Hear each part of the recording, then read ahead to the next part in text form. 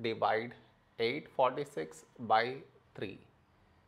To do this division, we should frame it in this way. 846 here, 3 here. This is your step 1. Next, here we have 8, here 3. A number close to 8 in 3 table is 3 2's 6. Now we should subtract, we get 2. After this, bring down the beside number, so 4 down, so 24. When do we get 24? In 3 table, 3 8's 24. Now we subtract, we get 0.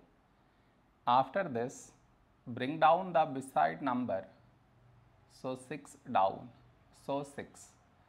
When do we get 6? In 3 table, 3 2's 6.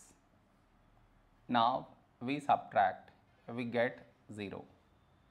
No more numbers to bring it down, so we stop here. This is our remainder, this is our quotient.